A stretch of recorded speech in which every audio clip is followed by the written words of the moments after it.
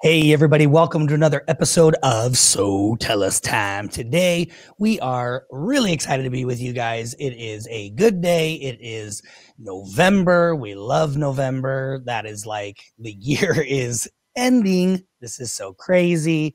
And we've got a really good topic for you today. In fact, it's called Don't Retreat, which is a phenomenal title, with yesterday being Veterans Day, right? So hopefully you guys all enjoyed your day yesterday, had a great Veterans Day. Hey, thank you so much to all of our veterans out there. We absolutely love you, appreciate you. You're the complete best and the best of us, that's for sure.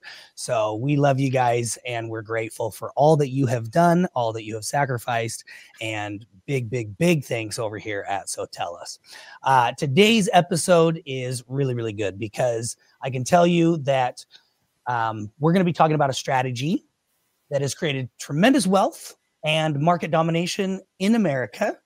And the thing is over the last 6 months, we have definitely heard a lot of companies talking about the fact that they have been struggling.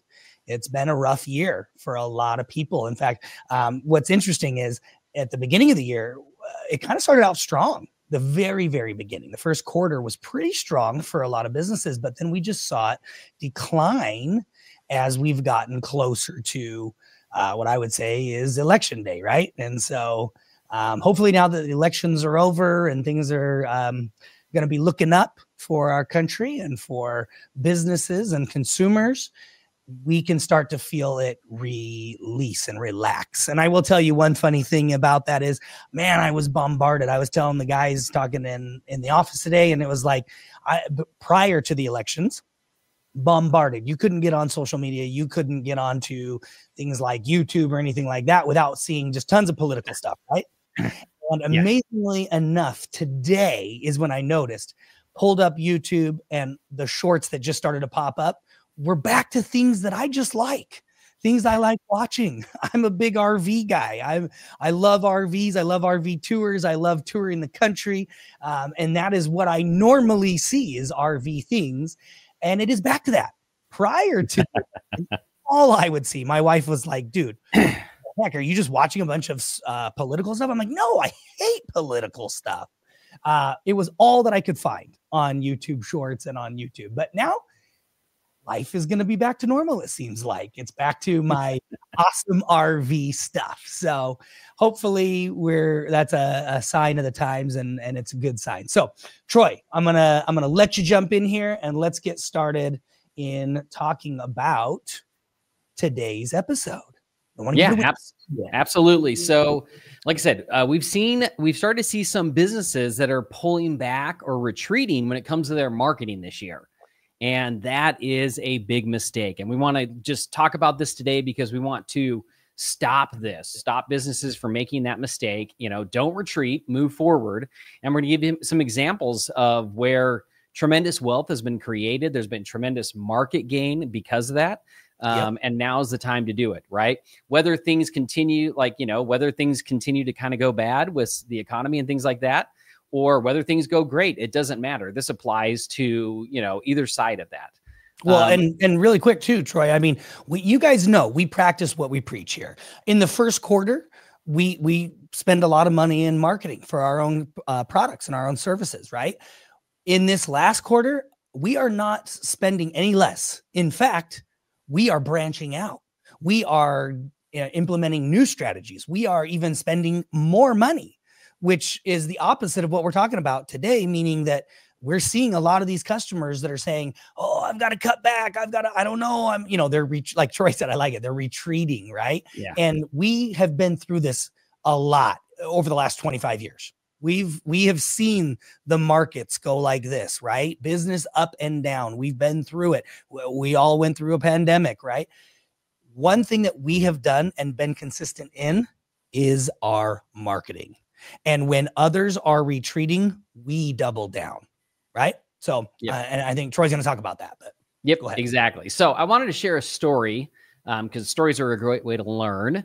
And we're going to talk about a company that we all know, Procter and Gamble. And so this is actually going all the way back to the Depression, right? So this isn't some new thing, some new idea of how to grow your business. This is something that's worked for a very, very long time. So Procter and Gamble during the Depression, they made a commitment to their advertising, right? And so they actually doubled down on their advertising during the Depression, especially when it came to one of the big forms of advertising back then was the radio. So they were doubling down on their radio spend when other companies were cutting back. And you know what that did? It was great, actually, because when the other companies started cutting back, now there was less ads on the radio, but the radio station needed to sell ads and they needed to make money. So they were actually giving Procter and Gamble a really good deal to take up those advertising spots, right? So now their marketing was going even farther for the same, amount of money. And they really pioneered the concept of branded entertainment, meaning like what they did was they actually started sponsoring daytime radio dramas. If you can remember, I mean, most of us probably don't remember. I don't even remember, but I remember hearing about, all the little radio shows that were like a story and they had all the sounds and the people doing all that stuff. They started sponsoring that. And it was, this is brought to you by Procter and Gamble, blah, blah, blah. And they increased their brand recognition and consumer loyalty during a time of real economic hardship. So, by committing to the advertising when everyone else was pulling back, they really started to grow their brand, right? Everybody started to know who they were because that's what they were hearing all the time through the advertising. The other thing they did was really understanding their consumer needs. So during that time, what they focused on was essential goods like soap, right? Which of course, soap, was still in demand even during hard economic times.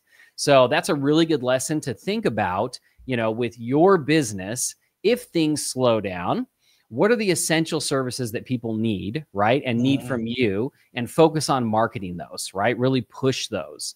And that's what they did. They really focused on that part of their company.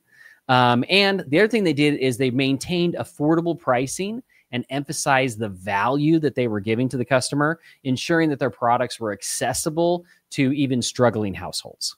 And that's another really important thing. When people start, if you have a recession or things like that, and people start to tighten down, their budget and how much they can spend and things like that, they're going to look for, the value and price together.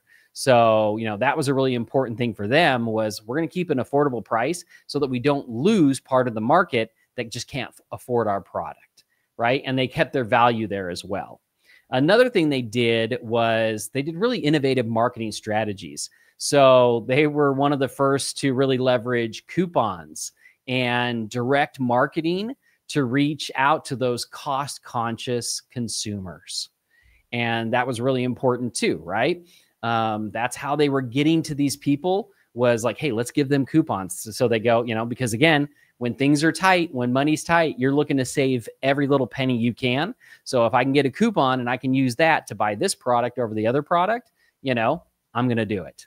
So that was one of the things that they really leveraged and moved forward. They did a lot of direct marketing, which is really important, right? It wasn't just marketing out there. They were directly marketing to the people that needed their services. And in today's environment, that is so important. Trevor and I talk about that all the time when it comes to doing like Google ads versus doing Facebook ads, right? Google ads is a very direct marketing. You are marketing to the people that are looking for your services. Whereas Facebook ads, and Trevor's talked about this before, you're interrupting what they are doing, right? They're not looking for your service when they're going through Facebook. You're interrupting it and you're hoping to capture them. So one of the things that Procter & Gamble did was they really focused on, I'm going to market to the people that are looking for my services, right? So really important there. And they were actually among the first to heavily invest in market research and actually understand their consumer. So that's another really big thing, right? Making sure that you understand your consumer, or like a lot of times in marketing, we talk about your avatar, right? What is your perfect client? What is that avatar? And the better you understand them, the better you can market to them, And again, the better you understand them versus how your competitor understands them, the better your marketing is going to work versus their marketing. So that's another really important thing. And another thing that was really big for them was long-term vision, right? So instead of retreating, they actually viewed the depression as an opportunity to really build their brand loyalty and increase their market share. And so when the economy recovered, they were actually positioned as a dominant force in the market.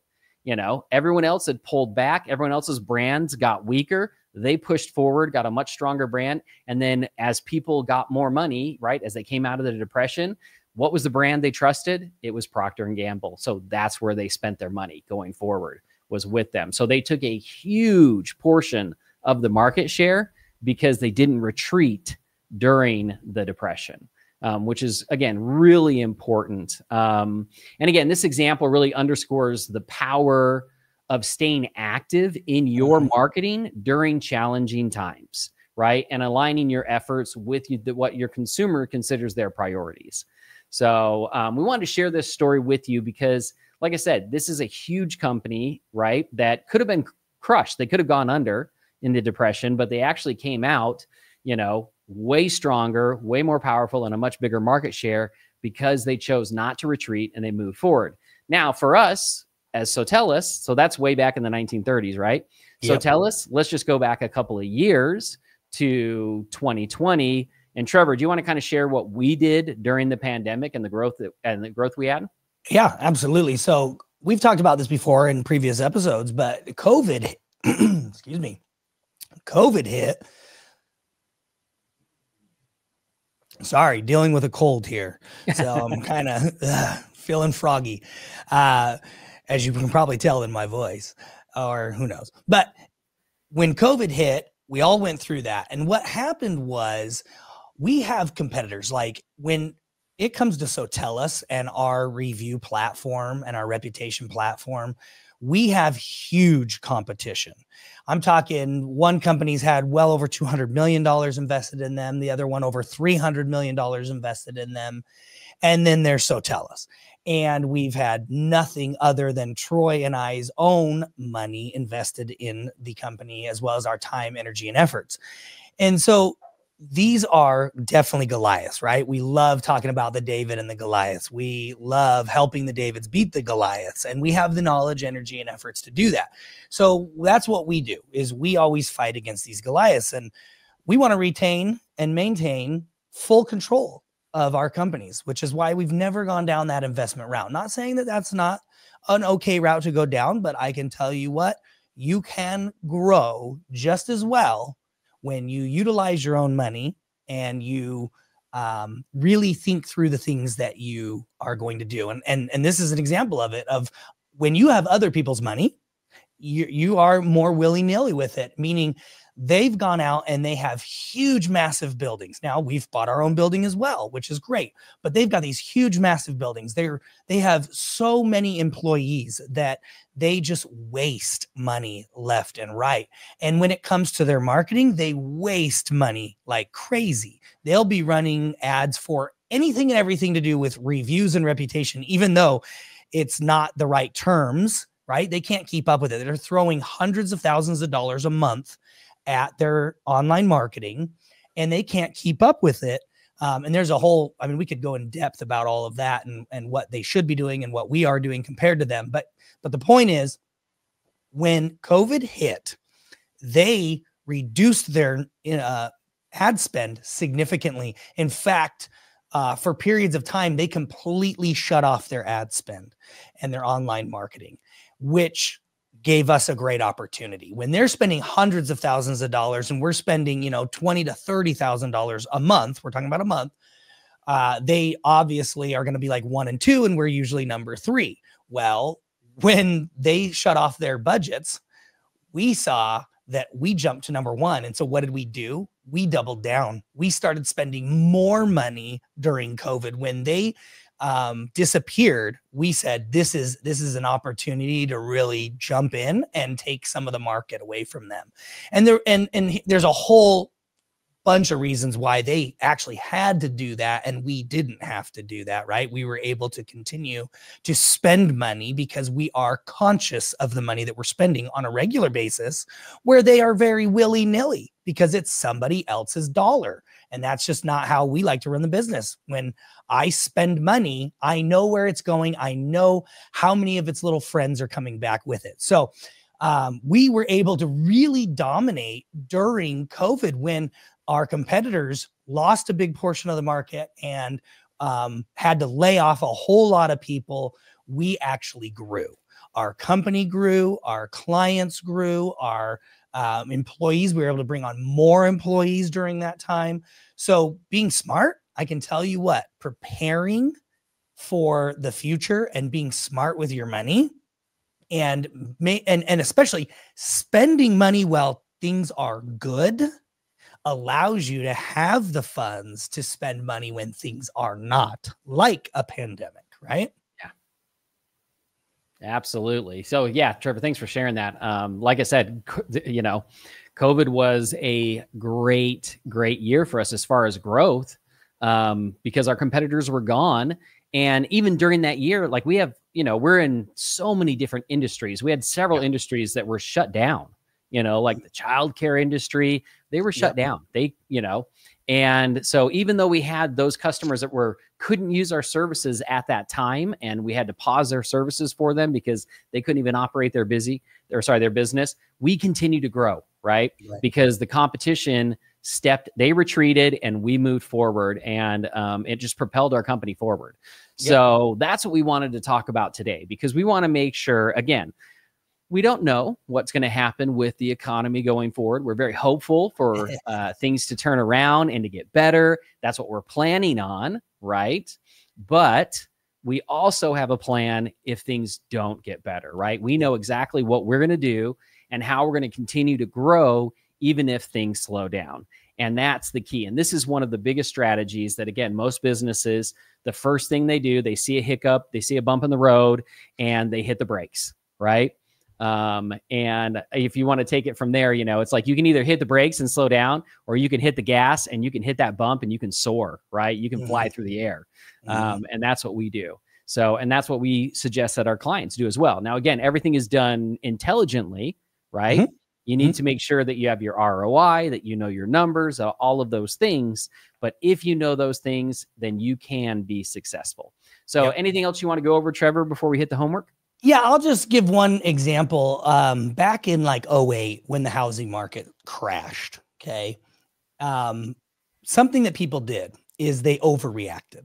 And I feel like that's what a lot of people did even during COVID. That's what a lot of people do when bad situations happen, right? When something falls apart and they don't know exactly what to do, they kind of seem to overreact. And they did that back in 2008. And I'll give you the example. People's homes went upside down. So we had bought our first house, Chelsea and I, in 2005. And when 2008 hit, and it was amazing during that time, right? Like we bought our first house, it was like $142,000. And within a year it had doubled in value, you know, and it was amazing. And so those first few years were just awesome. Well, and that's here in Arizona. In 2008, it hits. And people go from, you know, I go from my home purchasing it for like $142,000 to having it be well over like $80,000 to it dropping to like the value of my home was $60,000 during that time. Okay. And people were like, oh my gosh. And they freaked out. And a lot of people just abandoned their homes, right? They just walked away. They, in my opinion, overreacted. Well, actually, I was actually thinking about this the other day, Trevor. I was actually talking to someone about this, and I remember your neighbor was a real estate agent. Yeah. And he walked away from his house because he said to you, this house will never, ever be worth what I bought it for. And guess what? I think that house is worth 5 times what he bought it. Well, maybe 4 times what he bought it for. Oh, now? That same house that I bought for $142,000 today is well over $300,000. So it never will get back. No, I think it will, bud. And so people overreacted. And here's the thing is I would say to people, so they would all walk away. They were like leaving in droves, right? And just turning the homes back over to filing bankruptcy and doing all these things and turning the homes back over to the mortgage companies. And I was like, well, yeah, I'm not doing that. I'm not going to do that at all. My income didn't change. like my bills didn't change. The only thing that changed was my home value at that time was lower, much lower, significantly lower, obviously, than what I had even paid for it. But nothing in my life other than that changed. And so I just stuck with it. In fact, during that time, I stuck with it for a while. And during that time, we ended up buying our second home and turning that home into a rental property. And then down years later, we ended up selling that investment property or that rental property and making our money back. It was no big deal. But here's the thing is that the point was, people, I would say to people, well, did your income change? Did you lose your job? No, I didn't lose my job. Okay. So did your income change at all? No, I didn't. It didn't change at all. I said, so nothing's in your life has changed except for, in an account somewhere, the numbers flopped and the home's not worth what you paid for it originally. Yeah, exactly. Okay. Well, to me, it was an overreaction, all of the people. And then it just also kind of played into the bad parts of it. And so that's the thing is, guys, I stuck with it. I made money off of that home. I turned it into an income, right? A rental property, and then was able to sell the home as well. And made good choices. And because I made good choices during that time and I didn't overreact, I was able to get into my next home. And then now we're into our next home, and we're in our home that we'll probably stay in for the rest of our lives. Until maybe we're old and then we want to downsize because our house is very large right now. But the point being is, it was the same thing during COVID. Our competitors overreacted. Yes. Was the economy affected? Yes. But had we prepared and planned and we properly before this even happened? Yes. We were already in a good place. We were already marketing when money was flowing prior to COVID. We were putting money aside and also reinvesting. So I tell people all the time, look, if you're not even going to spend money on marketing right now, but let's say you would need to spend $3,000 a month in marketing, then you should be setting that $3,000 a month aside in a bank account that doesn't get touched.